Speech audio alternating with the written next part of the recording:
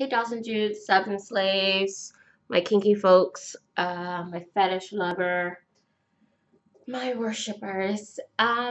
Basically, I'm just going to talk briefly about, what did I say I was supposed to talk about?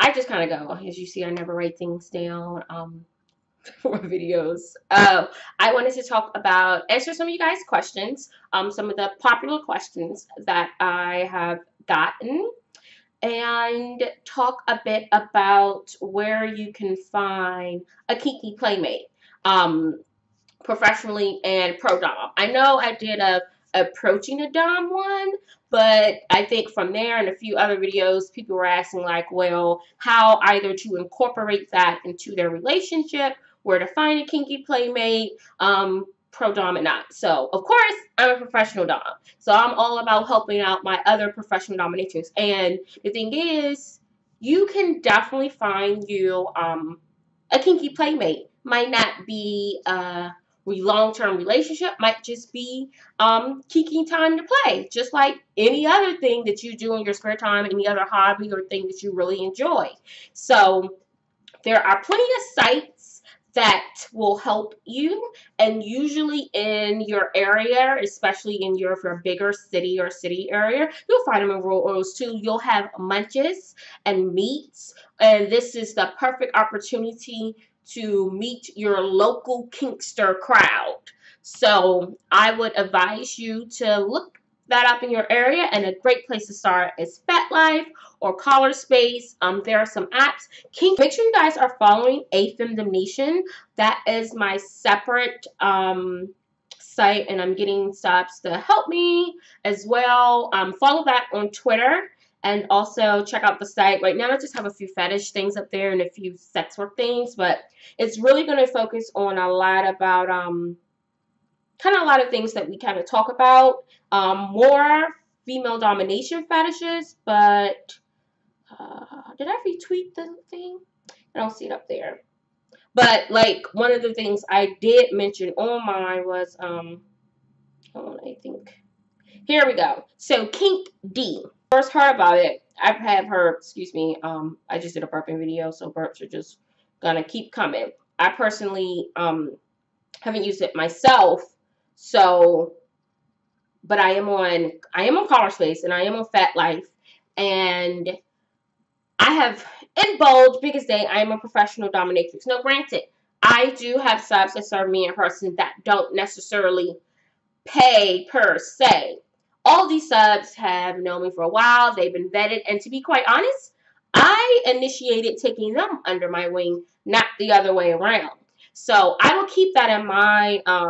You guys should keep that in mind when it comes to trying to be a personal slave for a pro dom. Like the how can you be a slave thing, like I talked about in my other video.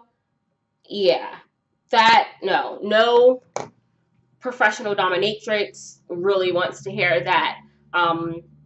It kind of just comes about. Like most likely they have probably done some paid sessions with me. They might have, what I'm about to say, done some work for me completely free. I mean, of course, because we know that I'm not paying a male.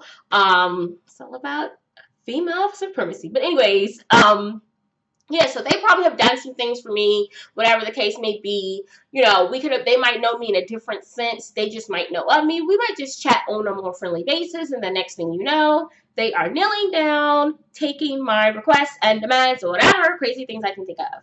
But yeah, that's kind of how that go for me. And from what a lot of other pro doms I have spoken to and other things, that's necessarily how I go for kind of personal slaves or submissive. It could be that you might even, find yourself in a relationship and find out the guy is submissive, and then they become like the personal slave. So, if you are trying to be a personal slave for a pro dom, it's probably not going to happen as, I guess I want to say, as magically as you think it's going to happen. Yeah, you can be a personal slave in the sense that you will be paying for their time, being a gut slave, buying their videos, giving them tributing, random, supporting them financially as well as, anything else. But to literally be like maybe someone who actually spend some time, you know, days on end, and it's for, you're not really necessarily maybe paying, or you might be, but it's more on a personal note. You might even be a live-in,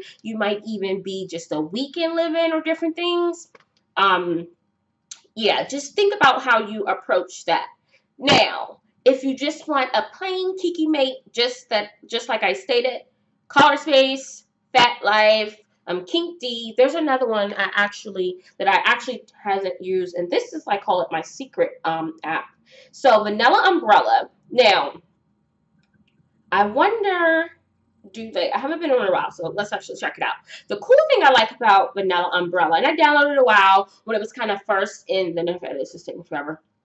First in, I want to say, I first heard about it, whatever, is that when it's on your phone, it comes up as like a weather app, like this dark, like theme weather app, and you have to tap twice to actually get to the real app.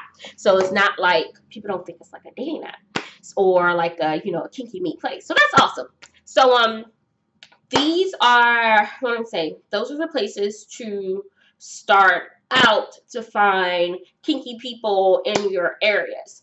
And I'm actually going to pause this, get me some more fluids, because I have been filming a lot of videos and I'm just feeling a little dehydrated. And then we'll do a part 2 and come back for questions and things. All right, dolls and dudes, subs and slaves, look at that. All right.